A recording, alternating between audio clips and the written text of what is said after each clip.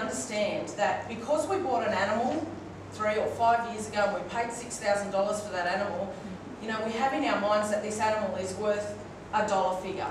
And we need to understand that, yes, that animal was worth that dollar figure when we purchased it, but now the market's come so far, it's developed so much, it's improved so much, it's no longer highly competitive in the marketplace. So the value of that animal goes down.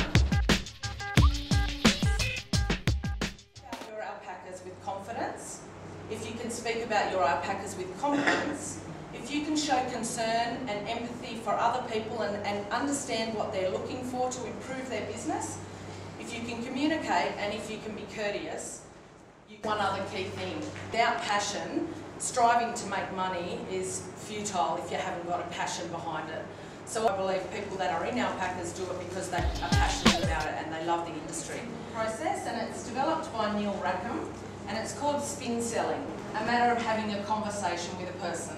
So I'm having a conversation with a person, the person's telling me all about their start, all about how things are going for them. They keep, you know, producing these animals that aren't really the quality of the stud male that I know could really help. But rather than just say, oh well, I can solve your problem, I've got this stud male, he'll bring the results that you're after. I then point out to them, paraphrasing back to them, so what you're actually saying is that, you know, you're having problems, you're not getting consistency in your breeding, you'd like to know. By this stage they're saying, yeah. And they're sort of, you're building a rapport because they're understanding that you're listening to them and you're actually acknowledging what they're saying. Then go on to the implications. So you say, okay, so when you say that, like what would that mean to your point, a thought process where they're thinking, yeah, I really do need to look at finding outside services that will improve my herd. So much information that people are taking. In this day and age, most of you probably have a website or some sort of internet activity.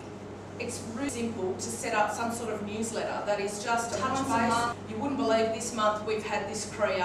It puts you front of mind so that when that person then is considering buying an animal or they're looking for a stud service or whatever they need, you're at front of mind. You're the first alpaca breeder that pops into their mind. Make decisions to spend money based on logic and emotion.